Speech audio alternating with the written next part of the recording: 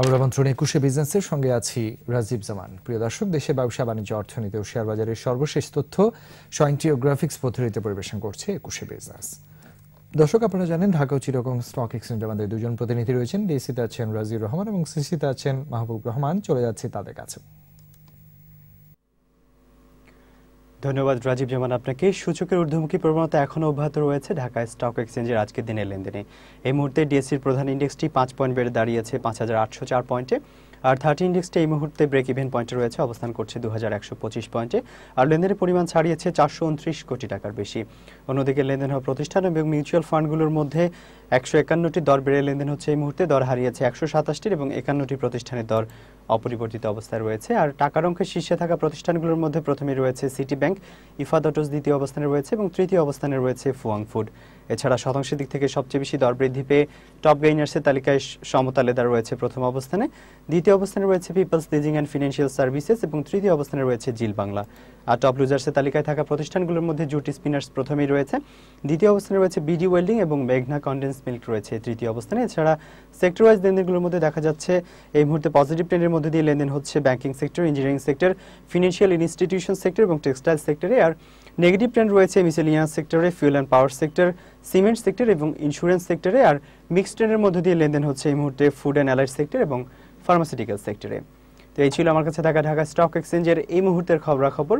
এখন চিটাগং স্টক এক্সচেঞ্জের এই মুহূর্তের খবরাখবর জানতে চলে যাচ্ছি সিএসি স্টুডিওতে, সেখানে রয়েছেন মাহবুব রহমান। রাজিউর, আপনাকে ধন্যবাদ। চিটাগং স্টক এক্সচেঞ্জে দিন জুড়ে মোটামুটি পজিটিভ ট্রেন্ডের মধ্য দিয়ে চলছে লেনদেন। এই মুহূর্তে দেখা যাচ্ছে CSE all share price ইন্ডেক্সটি 41 point positive অবস্থানে রয়েছে, অবস্থান করছে 18,025 পয়েন্টে। সিলেক্টিভ ক্যাটাগরি ইন্ডেক্সটি 22 পয়েন্ট পজিটিভ থেকে এই মুহূর্তে অবস্থান করছে 10,893 পয়েন্ট এবং 30 ইন্ডেক্সটি 40 পয়েন্ট পজিটিভ অবস্থানে রয়েছে, অবস্থান করছে 15,805 পয়েন্টে। এখনও পর্যন্ত লেনদেন ছেড়েছে প্রায় 20 কোটি টাকার মতো। যে কটি প্রতিষ্ঠানের মধ্যে লেনদেন হচ্ছে তাদের মধ্যে অধিকাংশই দর বৃদ্ধি পেয়ে লেনদেন হচ্ছে। দর বৃদ্ধি পেয়ে লেনদেন হচ্ছে 116টি প্রতিষ্ঠানের, অন্যদিকে দর হারিয়ে লেনদেন হচ্ছে 76টি প্রতিষ্ঠানের। দিনের এই মুহূর্তে টপ 10 যে প্রতিষ্ঠানগুলো অবস্থান করছে তাদের মধ্যে দেখা যাচ্ছে প্রথম অবস্থানে অবস্থান করছে ফুয়াং ফুডস, দ্বিতীয় অবস্থানে রয়েছে জেনারেশন নেক্সট, তৃতীয় অবস্থানে রয়েছে লাফা সুরমা সিমেন্ট। এছাড়া পরবর্তী অবস্থানগুলোতে রয়েছে কেয়া কসমেটিক্স, বেক্সিমকো, এসপিসিএল, রয়েছে national bank limited, Saif Powertech, people's leasing and finance limited এবং আইএফআইসি। এদিকে টপ গেইনারের তালিকায় যে প্রতিষ্ঠানগুলো রয়েছে দিনের এই মুহূর্তে তাদের মধ্যে প্রথম অবস্থানে অবস্থান করছে people's leasing and finance limited, দ্বিতীয় অবস্থানে রয়েছে সমতা লেদার এবং তৃতীয় অবস্থানে রয়েছে সিএপিএম বিডিবিএল মিউচুয়াল ফান্ড। এছাড়া টপ লুজার্সের তালিকায় যে প্রতিষ্ঠানগুলো রয়েছে তাদের মধ্যে প্রথম অবস্থানে অবস্থান করছে প্রাইম লাইফ ইন্স্যুরেন্স, দর হারিয়েছে 6.14%। দ্বিতীয় অবস্থানে অবস্থান করছে মেঘনা সিমেন্ট এবং তৃতীয় অবস্থানে রয়েছে প্রভাতী ইন্স্যুরেন্স। এছাড়া সেক্টর ওয়াইজ মুভমেন্টে দেখা যাচ্ছে অধিকাংশ সেক্টরে দর বৃদ্ধি পেয়ে লেনদেন হচ্ছে। দর বৃদ্ধি পেয়ে লেনদেন হচ্ছে ব্যাংকিং সেক্টরে, এনার্জি সেক্টরে, ইঞ্জিনিয়ারিং সেক্টরে, আইটি সেক্টরে, লিগেসি অ্যান্ড ফুটওয়্যার সেক্টরে, ফার্মাসিউটিক্যাল সেক্টরে এবং প্রিন্টিং সেক্টরে। এছাড়া দর হারিয়ে লেনদেন হচ্ছে সিমেন্ট সেক্টরে, বিবিধ সেক্টরে এবং ফুড অ্যান্ড অ্যালাইড সেক্টরে। তো এই ছিল চিটাগং স্টক এক্সচেঞ্জের এই মুহূর্তের সর্বশেষ খবরাখবর। মাহবুব এবং রাজিউর, আপনাদের দুজনকেই অনেক ধন্যবাদ।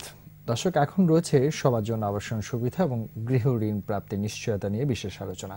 আর আলোচনার জন্য আমাদের স্টুডিওতে উপস্থিত রয়েছেন বাংলাদেশ হাউস বিল্ডিং ফাইন্যান্স কর্পোরেশনের ব্যবস্থাপনা পরিচালক দেবাশিস চক্রবর্তী। আমরা কথা বলছি তার সাথে। আপনাকে স্বাগত আমাদের আজকের আয়োজনে। ধন্যবাদ আপনাকে। আমরা কথা বলবো আজকে মানুষের মৌলিক যে অধিকার, বাসস্থান, সেখানে আবাসন খাতের গৃহ ঋণ, এই জায়গাগুলি নিয়ে ওভারঅল প্রথমে একটু জানতে চাইব যে বর্তমান কার্যক্রম কেমন রয়েছে। অ্যাকচুয়ালি আপনি জানেন যে বাংলাদেশে দিন দিন লোক সংখ্যা বৃদ্ধি পাচ্ছে এবং আমরা একটা হিসাবে দেখেছি যে প্রতি বছর 3 লক্ষ নতুন করে আবাসনের চাহিদা বৃদ্ধি পাচ্ছে। বাট সেই অনুযায়ী যে আবাসনের ক্ষেত্রে সাপ্লাই যেটা, সেখানে মাত্র 60,000-এর মতো বাড়ি তৈরি হচ্ছে। তো এটা কিন্তু তার মানে আমাদের চাহিদার তুলনায় আবাসনের যে প্রোডাক্ট যেটা সাপ্লাই হচ্ছে সেটা মার্কেটে খুবই কম। সো এখন ম্যাক্সিমাম বাড়ি দেখা যাচ্ছে 80%ই দেখা যাচ্ছে সবাই নিজের উদ্যোগেই বাড়ি তৈরি করছেন আর কি, কিন্তু সেই ক্ষেত্রে দেখা যায় অনেক সময় পরিকল্পিত বাড়ি তৈরি হচ্ছে না আর কি। তো আমি মনে করি যে আবাসন খাতে আমাদেরকে যারা ডেভেলপার আছেন তাদেরকে বর্তমানে তারা মোটামুটি শহর কেন্দ্রিক, ঢাকা ও চট্টগ্রাম মেট্রোপলিটন এলাকাতেই তাদের সীমাবদ্ধতা রয়েছে, তাদেরকে সারা দেশে ছড়িয়ে যেতে হবে। এবং আমি মনে করি যে আস্তে আস্তে কিন্তু আমাদের আরবানাইজেশন বৃদ্ধি পাচ্ছে। আপনি জানেন 2047 সালের মধ্যে একটা প্রেডিকশন আছে, 2047 সালের মধ্যে বাংলাদেশে আরবান এরিয়া রুরাল এরিয়া থেকে বেশি থাকবে। সো আমাদের ওই চ্যালেঞ্জগুলি মোকাবেলার জন্য এখন থেকেই কিন্তু প্রস্তুতি নিয়ে এগিয়ে যেতে হবে। তো সেক্ষেত্রে এই যে হাউস বিল্ডিং ফাইন্যান্স কর্পোরেশন মানুষের দীর্ঘদিন ধরে সেবা দিয়ে আসছে গৃহের ঋণের ক্ষেত্রে, সেক্ষেত্রে এই যে চাহিদার কথাটা বললেন এবং এখন আবার নতুন করে বড় পরিসরে আপনাদের কার্যক্রম শুরু হয়েছে, সেই জায়গাগুলো যদি একটু বলেন। হ্যাঁ, আমরা যেটা শুরু করেছি নতুনভাবে কিছু সংস্কারমূলক পদক্ষেপ নিয়েছি।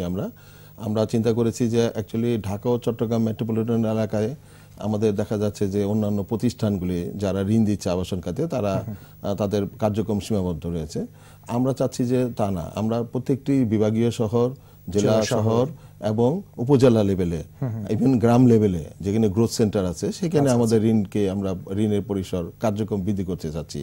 সেই অনুযায়ী কিন্তু আমাদের বর্তমানে যে প্রোডাক্টগুলি আমরা নতুন করে সাজিয়েছি, আমাদের নতুন যে প্রোডাক্ট আমরা দিয়েছি, ধরেন নগরবন্ধু যে নামে প্রোডাক্টটা দিয়েছি, সেখানে আমরা ঢাকা ও চট্টগ্রাম মেট্রোপলিটন এলাকার জন্য আমরা এই প্রোডাক্টটা দিয়েছি। কিন্তু rest of the area of Bangladesh, that is এই ঢাকা চট্টগ্রাম মেট্রোপলিটন এলাকা ছাড়া অন্যান্য সব এলাকা পল্লিমা নামে একটা প্রোডাক্ট দিয়েছি, সেটার আওতায় চলে আসবে। আমি সেখানে আমাদের সুদের হার কিন্তু মাত্র 8.5%, এবং আমরা সবসময় সরল সুদ চার্জ করে থাকি, আমাদের কোনো হিডেন চার্জ নাই, আমরা যা বলি তাই করি। এই জন্য আমাদের আগে ছিল কিন্তু এই সুদের হারটা সর্বোচ্চ 12% ছিল, এবং ঢাকা ও চট্টগ্রাম মেট্রোপলিটন এলাকার বাইরে ছিল 10%। সেটাকে আমরা হ্রাস করে এই পর্যায়ে নিয়ে এসেছি। তা আমি বিশ্বাস করছি যে এই যে আমাদের নতুন যে প্রোডাক্টগুলি দিয়েছি, প্রবাসীদের জন্য আমরা একটা প্রোডাক্ট দিয়েছি, যারা জানেন যে এনআরবি রয়েছেন, তাদের দীর্ঘদিনের একটা দাবি যে আমরা আবাসন খাতে ইনভেস্টমেন্ট করতে চাই, কিন্তু কি প্রক্রিয়া করতে হবে, কি কার সাথে যোগাযোগ করব, এই বিষয়গুলি তারা জানে না সঠিকভাবে। হ্যাঁ, এবং আমি মানে আমরা এই প্রবাসী বন্ধুদের চিন্তা করে আমরা নতুন প্রোডাক্ট দিয়েছি। এবং গতকাল বাংলাদেশ ব্যাংক থেকেও দেখলাম, আমরা চেয়েছিলাম যে সবাই এগিয়ে আসুক, শুধু আমরা না, হাউস বিল্ডিং ফাইন্যান্স কর্পোরেশনের সাথে অন্যান্য যারা আবাসন খাতে ঋণ দিচ্ছে তারাও এগিয়ে আসুক, যাতে প্রবাসীরা, আপনি জানেন যে দিন দিন আমাদের রিমিটেন্স কমে যাচ্ছে, সেই রিমিটেন্স প্রবাহ বৃদ্ধি করার জন্য প্রবাসীদেরকে উদ্বুদ্ধ করতে হবে, তারা যেন এখানে আবাসন খাতে ইনভেস্টমেন্ট করে। এই জন্য আমি বাংলাদেশ ব্যাংককে ধন্যবাদ জানাই, গতকাল তারা একটা সুন্দর উদ্যোগ নিয়েছে। তারা আগে ছিল 50-50% আর কি, মানে 50 টাকা প্রবাসীকে দিলে 50 টাকা ব্যাংক থেকে লোন পেত, এখন সেটা তারা করেছে 75-25। সো এদিক থেকে কিছুটা ভালো তারা অবস্থানে আছে। তা আমরাও কিন্তু আমাদের প্রোডাক্টগুলি যেভাবে সাজিয়েছি প্রবাসীদের জন্য, এবং আমরা আমাদের ওয়েবসাইটে আমরা বলেছি তারা ভিজিট করবে এবং সেখানে তারা অ্যাপ্লাই করতে পারবে, এবং তাদের সাথে আমরা সেভাবে যোগাযোগ করব। হ্যাঁ, তো এইভাবে আমরা এগিয়ে যাচ্ছি। এবং আমাদের একটা নতুন প্রোডাক্ট আসতেছে, যেটা অর্থ মন্ত্রণালয়ের বিবেচনাধীন আছে, সেটা হলো কৃষক আবাসন ঋণ, এবং আমরা কৃষকদের জন্য আবাসন ঋণ দিতে চাচ্ছি। সো এই ধরনের যে আমরা বিভিন্ন সংস্কারমূলক পদক্ষেপ নিয়েছি। আমাদের সিলিং কম ছিল আগে, যেটা বাড়ি নির্মাণের জন্য অপ্রতুল ছিল, সেটাকে আমরা বাড়িয়ে এখন 1 কোটি টাকা পর্যন্ত সর্বোচ্চ। হ্যাঁ, সো এটা এইভাবে আমরা আমাদের কিছু সংস্কারমূলক পদক্ষেপ নিয়েছি, এবং আমি বিশ্বাস করি এতে হাউজিং সেক্টরে একটা ভালো প্রভাব ফেলবে। আসলে আবাসন বা একটা ফ্ল্যাট, একটা বাড়ি মানুষের সারা জীবনের স্বপ্ন থাকে, এবং আমাদের দেশে উন্নয়নশীল দেশের মতো মানুষের স্বল্প মধ্যম আয়ের মানুষের ক্রয় ক্ষমতার বাইরে, কিন্তু আমি যদি ঢাকার কথা বলি, চিটাগংয়ের কথা আপনি বলছিলেন, জেলা বিভাগীয় শহরে, তো সেক্ষেত্রে তাদের ক্রয় সীমার মধ্যে রাখার জন্য হাউস বিল্ডিং ফাইন্যান্স কর্পোরেশন কি চিন্তা করছে বা কি ধরনের পদক্ষেপ নেওয়া যেতে পারে? আপনারা জানেন যে আমাদের, আমি যেটা বলছিলাম, আমাদের চাহিদার তুলনায় সাপ্লাই অফ প্রোডাক্ট খুবই লিমিটেড, এবং এখান নিজের উদ্যোগে বাড়ি করতেছে। কিন্তু ওই যে বললাম যে উপজেলা, তারপরে আপনার বিভাগীয় শহর বা জেলা শহরগুলিতে অনেক সময় মানুষের জায়গা আছে, জমি আছে, কিন্তু তারা জানে না কোথায় যেতে হবে, প্ল্যান ওয়েতে তারা এগোতে পারছে না। আমরা সেই ক্ষেত্রে একটা সার্ভিস দেওয়ার চিন্তা করেছি তাদেরকে, প্রোপ্রাইটারি সার্ভিস। তাদেরকে আমরা প্রথমেই একটা তালিকাভুক্তি করে নেব যারা আমাদের লোন নিতে চাচ্ছে, আমরা এটা অচিরেই চালু করব। তারা অনলাইনে আমাদের রেজিস্ট্রেশন করে তারা তালিকাভুক্তি করে নিলে তারপরে ধাপে ধাপে তাদেরকে আইনগত কি পদক্ষেপ নিতে হবে, তাদেরকে প্রকৌশলগত কি তাদেরকে পদক্ষেপ নিতে হবে, সেগুলি তাদেরকে গাইড করব। এবং এতে করে আমি মনে করি পরিকল্পিত বাড়ি নির্মাণে তাদেরকে উৎসাহী করা যাবে। সেক্ষেত্রে এই সাপোর্টগুলো দেওয়ার জন্য সক্ষমতা বা চ্যালেঞ্জের জায়গাগুলো আসলে কিভাবে দেখছেন? হ্যাঁ, চ্যালেঞ্জ তো রয়েছে আমার মাত্র বর্তমানে শাখার সংখ্যা হলো 29টি, অথচ আমার আপনার উপজেলা দিতে হয় আমাকে এটা কমপক্ষে 200-তে বাড়িয়ে নিতে হবে। তো আমার আপাতত আমি 100টি শাখা করার জন্য চিন্তা করেছি, নতুন আরো 60টি শাখা আর কি। সেটা আমরা অর্থমন্ত্রণালয়ের বিবেচনাধীন আছে, আমরা মনে হয় এটা পেয়ে যাব। পেলে আমাদের কার্যক্রমটা আরো আমরা জোরদার করতে পারবো এবং আমাদের সেবার মানও আমি বিশ্বাস করি যে বৃদ্ধি করতে পারবো। আমরা এই সংক্রান্ত বিষয়গুলো নিয়ে আবার আলোচনায় ফিরবো, তবে তার আগে আমাকে ছোট্ট একটা বিরতি নিতে হচ্ছে। প্রিয় দর্শক, এবারে নিচ্ছে একটা বিরতি, ফিরবো আবার অতিথির সঙ্গে আলোচনায়, ততক্ষণ আমাদের সঙ্গেই থাকুন।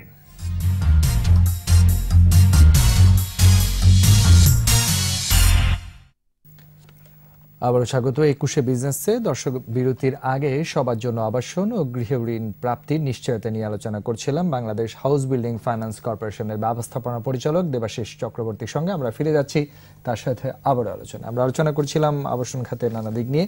এবার একটু আসতে চাই যে আমরা যেটা বলছিলাম যে একটা মৌলিক অধিকার প্রত্যেকটা মানুষের, এবং স্বপ্ন থাকে অনেক বেশি ফ্ল্যাট বা একটা বাড়ি নিয়ে। সেক্ষেত্রে এই আবাসন খাতে ঋণ যদি তাকে পেতে হয়, কি ধরনের ক্রাইটেরিয়াগুলোকে তাকে ফুলফিল করে আসলে অ্যাপ্লাই করলে সে পাবেন সহজেই? আমি প্রথমে যেটা বলবো যে আমরা আমাদের যে হাউস বিল্ডিং ফাইন্যান্স কর্পোরেশন, সেটার ওয়েবসাইট রয়েছে, Bangladesh house building finance corporation দিলেই ইজিলি সেই ওয়েবসাইটে দেখা যাবে। এবং সেখানে কিন্তু আমাদের চেক লিস্টগুলি দেওয়া আছে যে একজন যদি বাড়ি নির্মাণ করতে চান বা ফ্ল্যাট ক্রয় করতে চান বা গ্রুপ ঋণের আওতায় বাড়ি নির্মাণ করতে চান, তাহলে তাদের কি কি ডকুমেন্টস লাগবে এবং কি কি তাদেরকে পদক্ষেপ নিতে হবে সেগুলি সুন্দরভাবে বলা আছে। তারপর আমি যেটা বলতে চাচ্ছি যে সংক্ষিপ্তভাবে যদি বলতে হয়, আপনি যদি একটা বাড়ি নির্মাণ করতে চান তাহলে আপনাকে জানতে হবে যে এই বাড়ি নির্মাণের জন্য তো প্ল্যান তো লাগবে একটা, সিটির মধ্যে হলে এক ধরনের, প্ল্যানটা কে আসলে অনুমোদনকারী কর্তৃপক্ষ কে, এই ব্যাপারে অনেক সময় কনফিউশন থাকে। সেজন্য নিকটবর্তী আপনি হাউস বিল্ডিং ফাইন্যান্স কর্পোরেশনের অফিসে যোগাযোগ করেন, তারাই আপনাকে বলে দেবে যে কার কাছে যেতে হবে প্ল্যানের জন্য।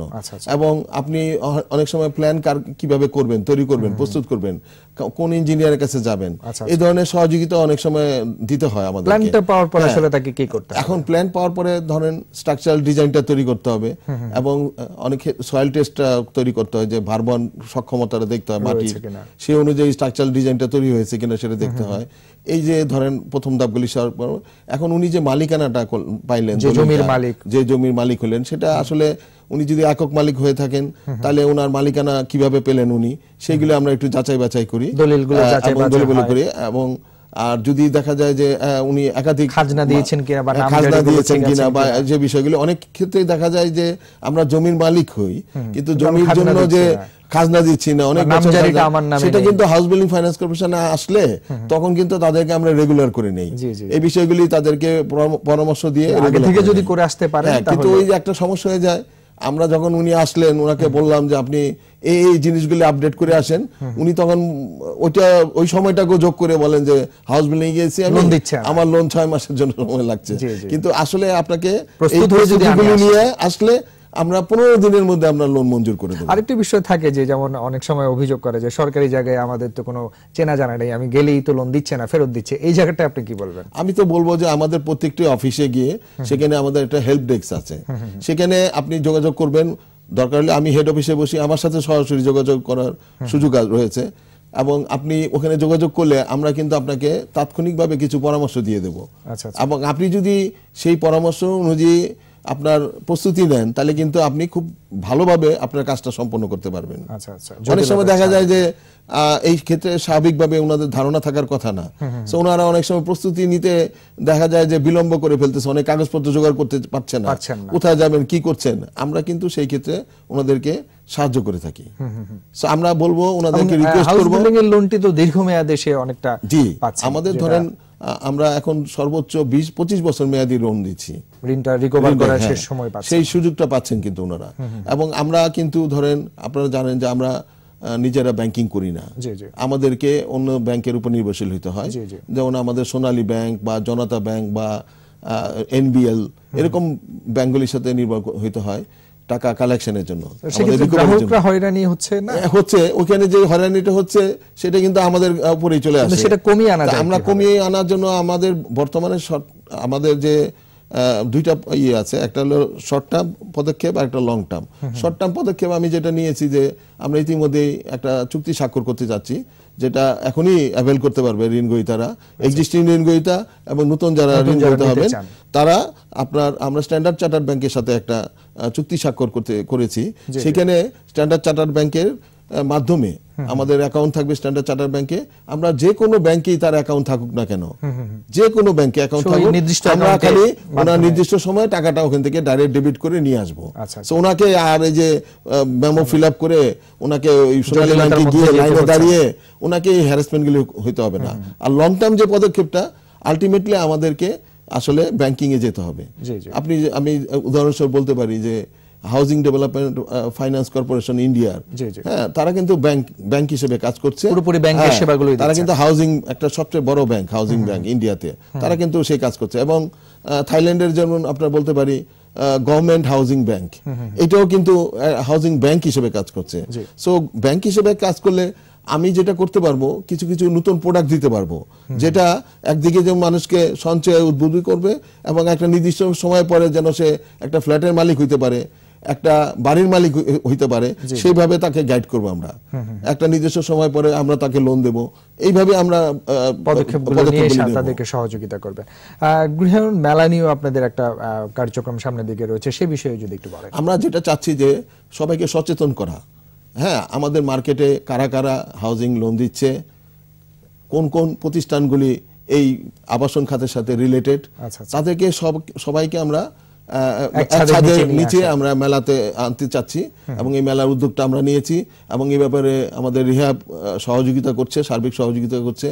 আমরা যেটা চাচ্ছি যে তার হাউস বিল্ডিং ফাইন্যান্স কর্পোরেশন যোগাযোগ করবে এবং এখানে 19 অক্টোবরে 19, 20, 21 এই 3 দিন এই মেলাটা হবে এবং সেখানে ইতিমধ্যেই শুরু হয়েছে রেজিস্ট্রেশন করা। আমরা চাচ্ছি সবাই এখানে পার্টিসিপেট করব। এই সীমিত জায়গার মধ্যে আগে আসলে আগে পাবেন ভিত্তিতে আমরা রেজিস্ট্রেশন শুরু করেছি।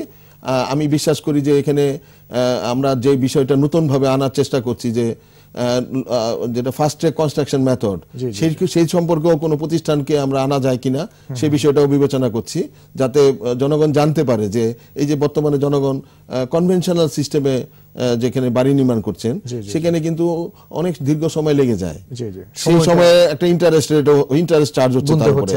তো কিন্তু এখন কিন্তু উন্নত বিশ্বে প্রিকাস্ট সিস্টেম চলে এসেছে এবং মালয়েশিয়াতে বলেন, ইন্ডিয়া বলেন, পার্শ্ববর্তী দেশ, বিভিন্ন উন্নত বিশ্বে সিঙ্গাপুর বলেন, সব ইন্দোনেশিয়া, কেনিয়া, সব জায়গায় কিন্তু এই আপনার প্রিকাস্ট সিস্টেমে চলে এসছে।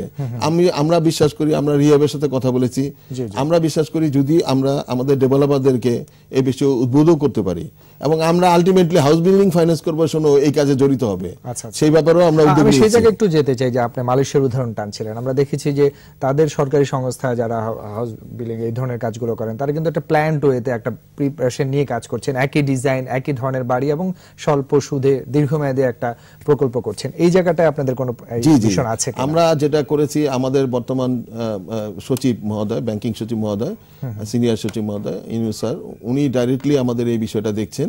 উনি যেটা আমাদেরকে করেছেন যে আমরা মালয়েশিয়ার একটা সিস্টেম, কোটো সিস্টেম নাম আর কি, তারা কিন্তু এই স্বল্প সময়ের মধ্যে বাড়ি তৈরি করে দিচ্ছে এবং মালয়েশিয়া সরকার কিন্তু ট্রেনিং দিচ্ছে এই ব্যাপারে। আমরা চেষ্টা করছি তাদের সাথে যোগাযোগ করার জন্য এবং আমরা সম্যক ধারণা নেওয়ার চেষ্টা করছি।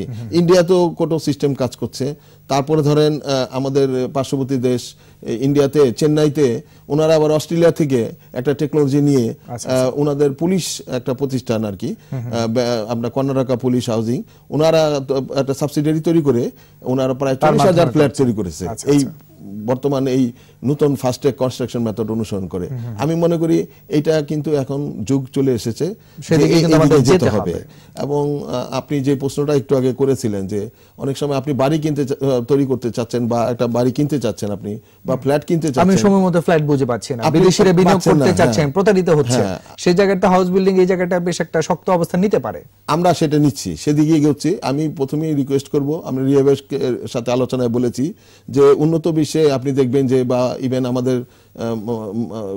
মালয়েশিয়া বলেন, সিঙ্গাপুর বলেন, সেখানেও এই অবস্থা আছে যে আপনি যে কোনো বাড়ি কিনতে চান অথবা যে কোনো ফ্ল্যাট কিনতে চান, আপনাকে এজেন্টের রিয়েল মাধ্যমে এস্টেট কিন্তু এজেন্ট আছেন, জি, জি। সেই এজেন্টটা কিন্তু লাইসেন্স প্রাপ্ত এজেন্ট এবং সেও জবাবদিহিতার মাঝে সে থাকে। জবাবদিহিতার মাঝে থাকে। এখন যেটা হচ্ছে যে আপনি ফ্ল্যাট কিনতে যাচ্ছেন, কোন এলাকায় কি ফ্ল্যাট আছে কোনো যাচাই আপনি বাছাই কিন্তু না আপনার করে কাছে আমি তথ্য নাই। বিনিয়োগ করছি, আমি প্রতারিত হচ্ছি। হ্যাঁ, এবং আপনি আসলে আপনাকে কি আইনগত কাগজপত্র দেখতে হবে বা কি সেগুলো জানা নেই। প্রকৌশলগত বিষয় দেখতে হবে, সেটা কিন্তু আপনার আশা করা যায় না আপনার ওই জ্ঞান থাকবে। জি, জি। তো সেই ক্ষেত্রে কিন্তু আমি মনে করি আমাদের এই এখানে সিস্টেমটা চালু হতে পারে। রিয়েল এস্টেট এজেন্টদের তৈরি করা উচিত, লাইসেন্স প্রাপ্ত রিয়েল এস্টেট এজেন্ট, যাদের কাছে জনগণ যেতে পারে। প্রবাসীরা যেমন আমাদেরকে জানতে বিনিয়োগ চাচ্ছে, করতে বলছে চান। যে হ্যাঁ আমরা বিনিয়োগ করতে চাচ্ছি, কিন্তু কে আমাদেরকে দেবে? Security-টা আমরা কে ফ্ল্যাট দেবে? কিনতে যাচ্ছি ধরেন এই এলাকাতে, কিন্তু ওখানে ফ্ল্যাট কি ফ্ল্যাট অ্যাভেলেবেল বা আছে, কিনলেও আমি সময় মতো পাবো কিনা, এই এই সংখ্যাগুলো কাজ বিষয়গুলি, করে। এগুলি নিয়ে আমি মনে করি এখন সময় এসে গেছে জি, আমাদের রিয়েল যোগ্য এস্টেট একটা এজেন্টে। পলিসি করে কিন্তু আমাদের এই জায়গাটায় এগোতে হবে। সমাধান করতে হবে। আমরা প্রত্যাশা রাখবো হাউস বিল্ডিং ফাইন্যান্স কর্পোরেশন নতুন উদ্যমে যে কাজ শুরু করেছে সেটির অগ্রগতি হবে এবং আমরা যারা গ্রাহক রয়েছেন তারাও সেই সুফলটা পাবেন। আপনাকে অনেক ধন্যবাদ আমাদেরকে সময় দেওয়ার জন্য। আপনাকে ধন্যবাদ।